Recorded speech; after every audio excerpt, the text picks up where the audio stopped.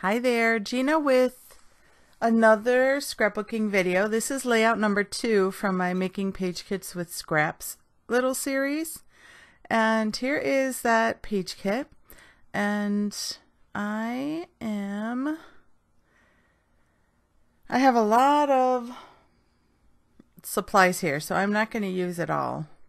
But you know how it goes, it's better to have too much than not enough, in my opinion. Pulled, that way I don't have to go dig. And I am at home doing all these layouts, so if I do need something, I could always, go to my stash and grab it. But it's nice to have everything all in one place. So I am matting that 5x7 photo, and it's when my daughter turned 7 and she had a One Direction party.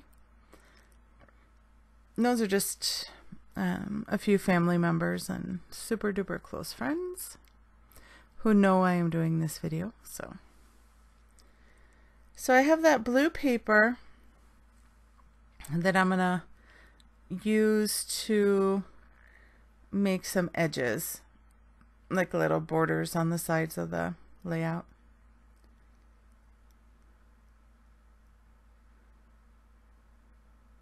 And just so you know, at the end I didn't like it how it was just, I don't know, I thought it needed something else, so I did go ahead and cut it down a little bit and mat it on some white cardstock, because it kind of stood out a little more when I did that. So just so you know, I didn't take any pictures, but that's what I did.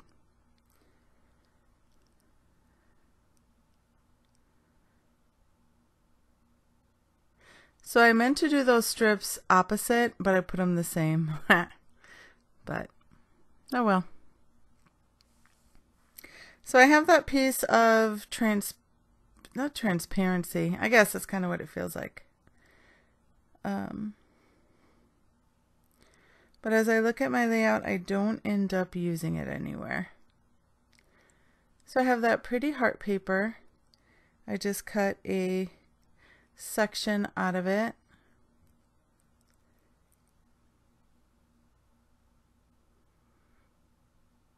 And then that pretty yellow piece with the triangles, I cut it down a little bit. I didn't want it to go all the way to the end of the paper. The 12x12 paper. And I pulled that just because it was cute, and I was maybe thinking of you because, this was a very long time ago. But yeah, I decided against that. So I have it mounted on that blue paper and then on the pink.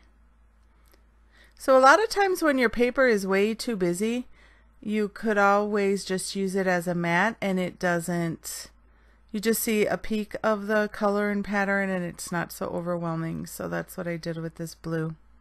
I matted my photo on it. And then I added the pink to kind of frame it, and it could stand out a little bit more.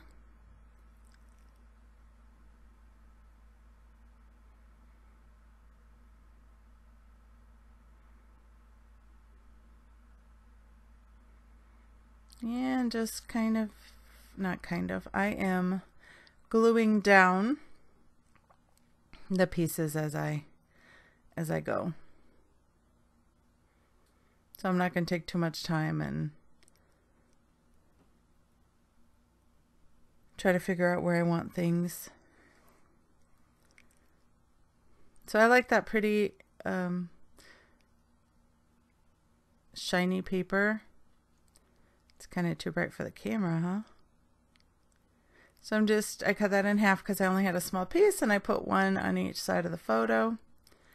And on that bottom I have that piece of, it's like a cut apart, I think, for journaling box, cut apart.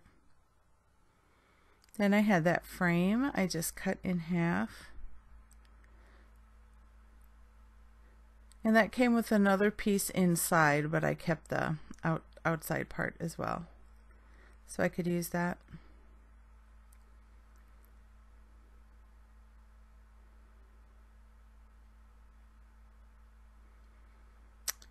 I'm going to use that giant ampersand.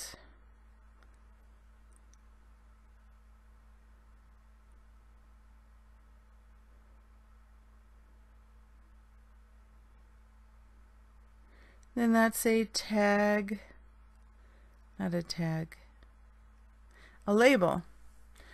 It's a big pack that I got at the Dollar Tree. So I put that in the right corner. I got one of those, it's a Maggie Holmes cut apart piece, a label. I'm using that. That little heart.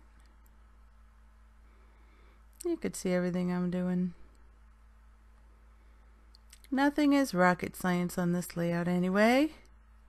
And then I had a couple or a few of the photo corners that I decided to glue on. And I destroyed one.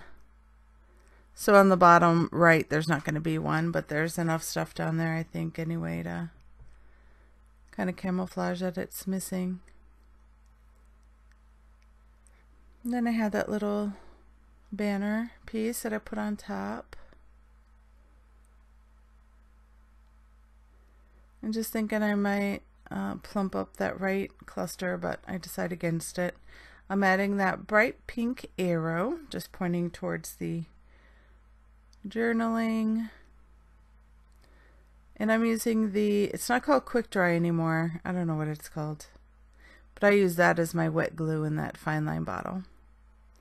Here's some tickets. Just gluing that to the side. And I mess with it a little because I want that pink to show up some.